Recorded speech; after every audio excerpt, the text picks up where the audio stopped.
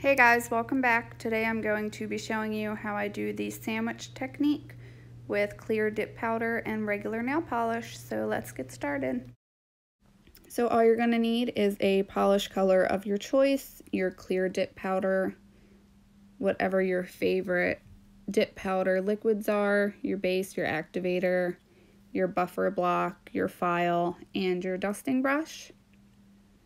When I do this on myself, I do this part with the clear dip, but since I'm doing it against the clear swatch, I thought I would do it in this sheer pink dip powder just so you guys could see. I'm going to do 2 dips of this. I'm just doing thin layers of my base and then dipping it into my powder and then dusting off and applying another layer of base and dipping it back in. But I just wanted to take a second and mention to you guys that I am planning a fall giveaway for when we reach 100 subscribers. So if you would like to be eligible for the giveaway, please make sure you're subscribed and share this video. And as soon as we reach 100 subscribers, I will do the giveaway video and show you guys all the powders that you could win. So now I'm just going in with my second coat of base.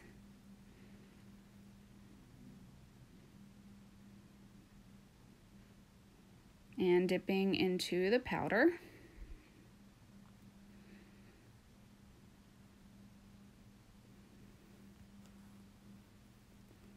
I'm just going to give that a second just to sink in. At this point you would go over and do all of your other nails. And then I'm just going to dust off the excess powder.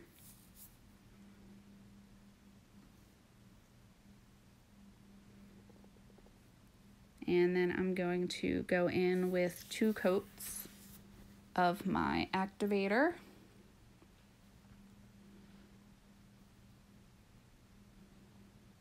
I really actually love this technique. When I first started using dip powder, to be 100% honest, I was getting the Kiss brand dip powder. It only came with like the white tips and the clear tips and the clear dip. So I started doing it this way like a year ago before I had all the dip powder colors that I do now. It's a good trick to have if you have an event or something and you don't have the dip powder color that you want and you have a ton of nail polish. If you're anything like me, you probably have more polish than you have dip powders. So I'm using my OPI My Chihuahua Bites color. This is one of my favorite colors actually. So I've let my activator sit and dry for about 2 minutes. And now I'm just going to file and buff the surface till it's nice and smooth. That's really the key point with this, is to make sure that this step right here, the nail is nice and smooth, so when you apply that polish, you don't have any ridges or craters or anything in there. So you're just going to buff until it's completely smooth. This is actually really simple to do too.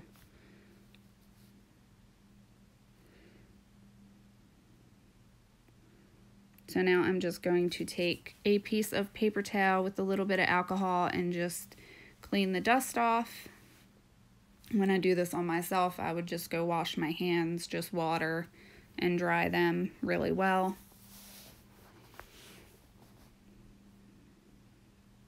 And now you just paint your nails as normal. So I'm just going to do 1 coat of this color. It's such a pretty, like, corally orange color. OPI is my favorite brand of nail polish.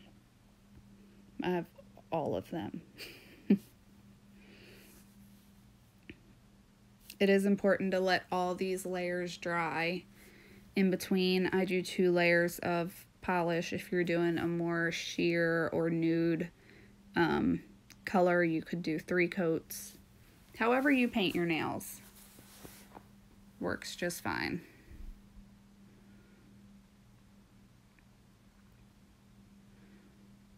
So I've done my first coat of polish and I'm going to let that dry.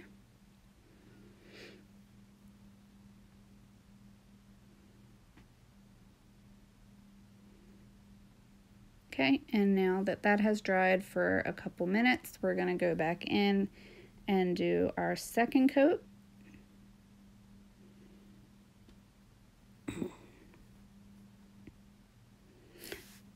This is also kind of neat too, because if you're doing dip and you want to do like a gradient nail, but you're worried about being able to get it right with the dip powder, you could do it like this with the polish and do the polish on the sponge and dab it on, do the gradient.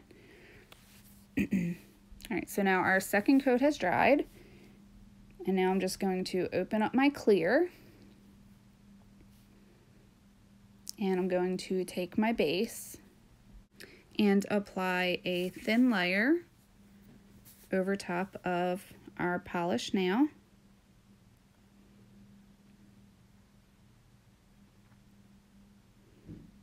You do want to make sure you cover the whole nail. And I do cap my edge, my free edge, when I'm doing this sandwich technique. You want to make sure you wipe your brush off really well. Now I'm just going to dip into the clear.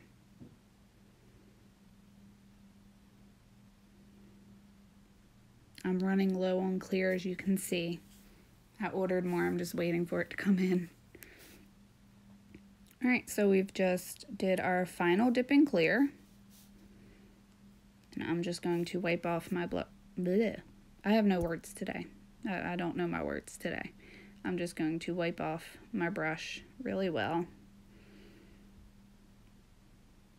And I'm just giving that powder a minute or so to sink in. And then I'm going to brush off the excess.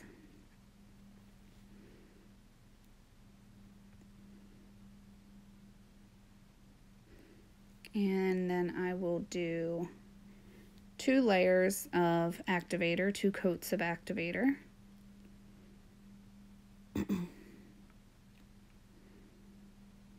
Wiping off my brush, giving that a couple seconds. And then I will apply the second coat of activator.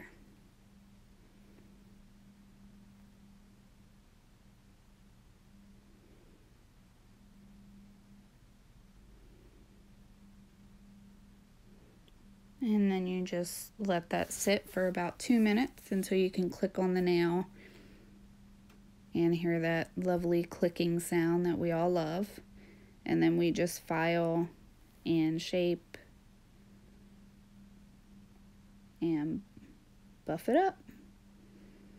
For this, I am using a gel top coat. You can use any regular clear polish top coat, whatever your favorite top coat is. You could even do a matte top coat. If there are any other videos or new trends or nail art that you would like to see me do, please leave me a comment down below, let me know. Also, make sure to subscribe and share this video for the upcoming giveaway that we're going to be doing. So I'm just going to buff up my nail, making sure that it's really nice and smooth so we don't get any ridges or anything when we apply the top coat.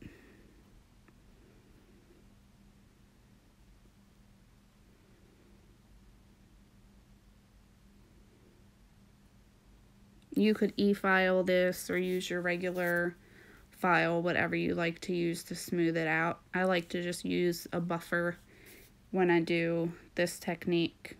Since you're only doing the polish and then 1 layer of clear, I don't really find that you get a whole lot of ridges or bumps or anything in there. So now I'm just going to wipe it off with paper towel with a little bit of alcohol and just get that extra dust off. And now we are all ready to top coat.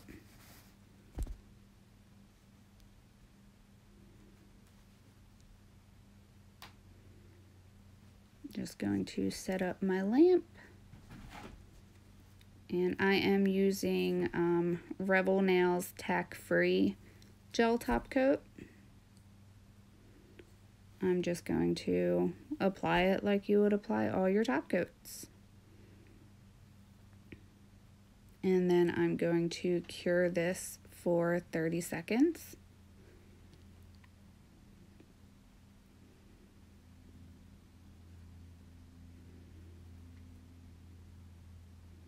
I like to let all mine kind of sit for a couple seconds just so the gel levels itself out.